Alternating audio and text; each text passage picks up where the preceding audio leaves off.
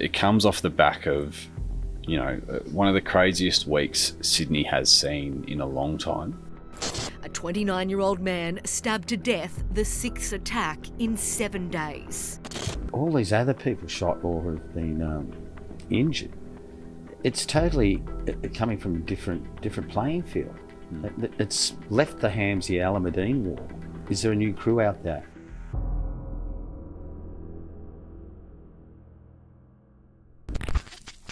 Saturday afternoon, I got a phone call from an underworld contact, and he said, there's somebody's been stabbed to death, basically, in Balmain. And this is Saturday afternoon. And it was a little bit different to get a phone call from a guy talking to me about a stabbing. He normally rings when there's shootings and they're normally big names. So, and this ended up being a really odd one, didn't it? Because it took a couple of days before anyone took any real notice for some reason. Yeah, one of the weirdest things about it was the car. I mean, anybody who's read our stories, watched our TikToks or paid any attention to organised crime and what's been happening on the streets of Sydney in the past couple of years will know that we always say the first thing we look for after getting a report of a shooting is, was there a burnt out car? Because that has been the go-to model for shooters in terms of trying to destroy crucial forensic evidence. They steal a car to use so that it can't be traced back to them, and then they burn it out to destroy, the fire will destroy any DNA evidence, but that's usually after a shooting. And this was a stabbing, and then we had a car on fire. The stabbing was in Balmain. The car was on fire. Which is unusual. Balmain, an area now that used to be pretty hard. That used to be a tough part of town, Balmain, a long time ago. Now it's gentrified, and you mainly full of millionaires. And then so there's a stabbing, broad daylight, and as you said, there's the stolen car. But even more odd is there's a gun in the car. Yeah, you're going to go and kill a bloke. You've got a gun. Now either the gun didn't work, or I don't know. There was another guy.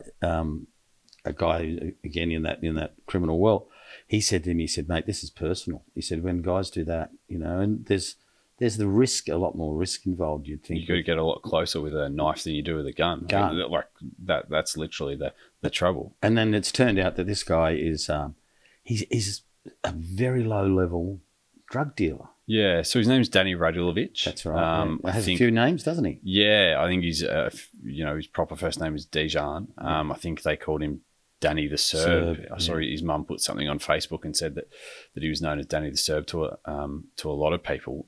Low-level organised crime links is what police have told us. What that means, exactly who he's linked to, we're not quite sure at this point. But it's quite interesting because it comes off the back of one of the craziest weeks Sydney has seen in a long time, and largely has led to the creation of this, new police task force Magnus. Police! FBI! Open the door! Which is intended to not only investigate these recent shootings. I mean, it'll be interesting to see if this stabbing now comes into it too. Like, for the last 2.5 years, we've all been transfixed, obsessed, or just, constantly reporting about the Alameddine Hamzy wars and the Comanchero involved. And now in the last couple of weeks, the victims have no serious links to those people. Not to say that they're not peripheral. Talking to a senior cop yesterday, and he'll go, every drug dealer or supplier, we go through their phones, and what's misleading is they'll have a phone number for somebody who's connected to somebody who's connected. So he said, and that sends them down rabbit holes. But we've had a lawyer shot, a defence lawyer shot. I mean, he survived, the Bass. Now, that's really rare. Let's take it back, I reckon. Yeah. Back to May 22 this year. And I remember it was about 4 in the afternoon. I got a call saying there's been a shooting at Elizabeth Hills. And first question was, where's Elizabeth Hills? Because it's a newish suburb near Liverpool. Yeah, right on the outskirts of Sydney. And I said, is it fatal? And they said, well, yeah, he's been shot in the head. And you go, geez. And then there's the go-to. There's a burnt out car nearby, right? And then you go, wow, okay, so this is obviously premeditated, organised. We found out the guy's name is 2425 was Marvin Araya, and surprisingly, he's been executed organised crime style. Yep.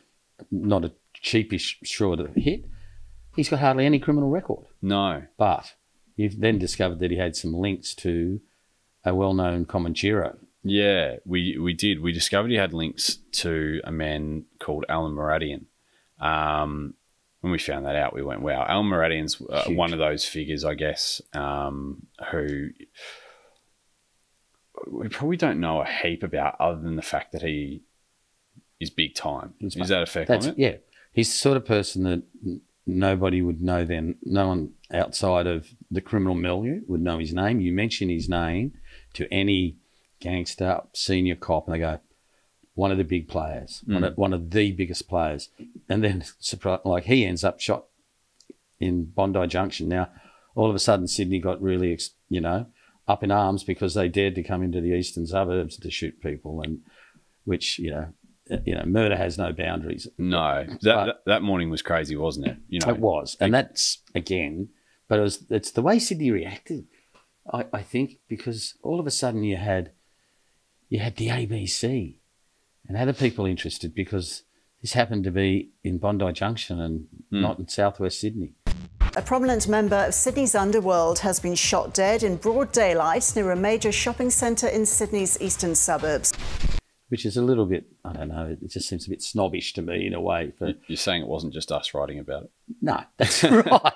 But that murder was a huge murder, and then you had another outrageous couple of weeks later. You had two guys bursting into a barbershop and shooting two guys. In Marrickville? In Marrickville on a Friday afternoon. Yeah. Now that was a big shooting. Then you had 3 young people shot, one dead on a Saturday night or Sunday morning, 2 o'clock. Was it Greenacre? Yeah. In an industrial area. And now 2 of those people, the bullets, obviously there was one target and the young man died and then one of the bullets went through and hit the young couple who the police think were just there incidentally. Completely innocent. Completely innocent.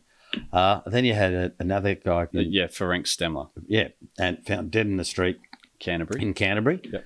Shockingly, and there was shocking images of that where there were school kids walking past his body, which hadn't been covered at 8 in the morning, and he was hit at 2.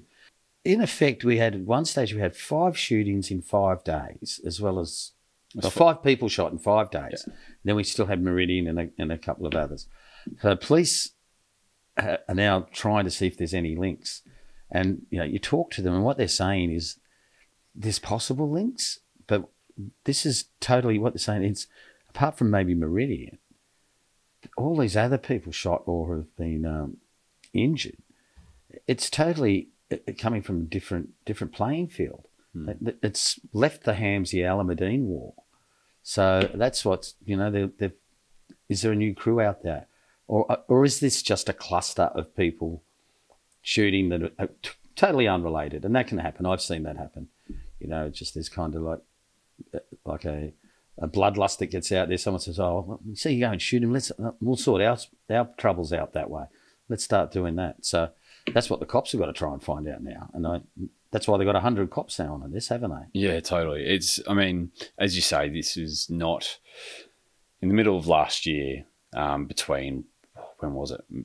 April and May of last year, we had, and then into June, we had 4 fatal shootings, and 3 of them were big names. We had Brownie Ahmed, who'd been warned about a bounty on his head, and who had, been involved in another fatal shooting, about a decade earlier, and had been and that started off a whole separate war in 2016 where 4 or 5 were dead. So Brownie was knocked. Yep. And then we had the shooting of Tarek and Omar Zahed, which was massive, probably one of the biggest. Yeah, Omar died. Tarek was shot 10 times and lived. Yeah. And then a few days later, Rami Iskander. Within days, that was... Yeah, who was Brownie's step-nephew. So clearly they were huge. They were big names. Everybody knew who they were. They were very serious, like there were 2 burnout cars. But here we have this latest lot of shootings and this fatal stabbing, which has got me totally perplexed. That's got police thinking there's a whole new crew out there creating mischief. And that's what they're trying to find out. And they might come back and say, out of all these incidents, these fresh incidents, we can only link 2 or 3, and the others just happen to be a bit random. But that's what they're massive pouring their resources into. And let's hope. I don't know whether it's going to kick off another war. I don't know. Have you? So this Task Force Magnus, which, as you said, they've unveiled last week. It's interesting, isn't it? You know, you have the shooting of Marvin Araya in May, and then you give it a month or so, and there's another shooting of Alan Meridian in June, and then you go to July and you get 3 shootings in the best part of what 3 or 4 or 5 days, whatever, mate. Yeah. And everybody loses their mind. Yeah. Right. And so police have to act. The government is, getting asked what they've done. So I was just going to say to you, having done this for as long as you've done it. As long as you've been alive. Longer. The Task Force Magnus, with its, 100 new officers and some of the most highly respected detectives in the whole of the country running it. Have you ever seen anything rolled out like that previously by police? Yes. But it was fun. It was one that was done. There was war going on 2016, and they had a thing called Osprey. There had been 8 gangland hits. See, I mean, it just goes on all the time. Yeah. There had been 8 gangland hits. 3 or 4 of them were rebel bikies. So the police announced this major task force. They didn't have anywhere near the amount of police because what they couldn't tell anybody, that behind the scenes, they had a strike force already called Strike Force Ale that had been working for 2 years on a crew of killers that were basically the template for what we're seeing now. And they'd gone around and they'd done at least 4 of the murders back then, where they stole cars, hid them for a year, burnt them out. So it was very similar. Like the public was screaming. So they had a big press conference, announced this major strike force. But behind the scenes, they were already working on it and did lock them up. So yeah, I have seen, they do this occasionally. There's Brothers for Life as well. Brothers for Life was 2013. Yep. Same thing happened there. They started, first they started Apollo. So they do that. When the public screams, they have to be seen to be doing something. Now, I'm not saying this one, actually, to be fair to the police, I've seen before, like Osprey, when you try and ask how many police were on it, they couldn't give me an answer. They said, "Oh, well, we're not really sure." Same thing with Brothers for Life. They were going crazy in 2013. There were shootings every night. Well, it's funny because everyone keeps saying how shocking this is. Yeah, but there's actually never been less shootings in Sydney than there is right now. Statistically, in terms of I think I wrote the story on it recently, and I can't remember the exact numbers off the top of my head, but this is the lowest we've had in 20-odd years. 20 years ago, there was like 250 a year, and now we're down below 50. And I had to do it all, cover that on my own. I didn't have the help of you back then. Didn't you? No. I worked hard. Poor you. But I do remember talking to Deb Wallace, who was head of the gang squad. And she said my phone would be going every night. Sometimes she said there were just shootings everywhere, and Brothers for Life. And again, they had a big task force. They made a big song and dance after there'd been some shootings that had the public really worried. But again, when you ask for the numbers, you could never really find out. But this time, they seriously are. They've got a head of it, Jason Weinstein, who, very well respected cop. Background was he worked in Middle Eastern organised crime squad 10, 15 years ago. He knows all these players. And then he was head of Raptor. And they have an office set up. So I think it's more than just giving the lip to the public. I think they seriously are looking at all of these potentially separately as potentially being linked. I think they'll knock a whole lot out, and I think they know that too. You were at the press conference yesterday where Jason Weinstein spoke, and I think he talked about the fact that, initially their targets may not be the big names that we mentioned. He called it their labour force. Yeah, but we've seen that before. So, and I was just thinking because you said when Osprey was running, they had Strike Force Ale, which was secretly working, which no one knew about. No, but they had the same thing a couple of years ago with Strike Force Sugarcane. Yeah, that's right. That was intended to take out what police alleged was the drug running arm of the Allardynes. Remember back then somebody, and poor Karen Webb copped a bit of grief. She said, "Oh, we've taken the head off the snake." They hadn't. You know what they'd actually done? They'd taken the stomach, because that was all the money. Sugarcane took all the earners. They took all their phones. They really hurt. But that had been operating for about a year before it happened. And no one knew. It was all secret. Totally. So even today, even now, there will be, we know Erebus is another very big task force. That was the task force they created after those shootings last year that we just mentioned. This one, I think, is a little bit more...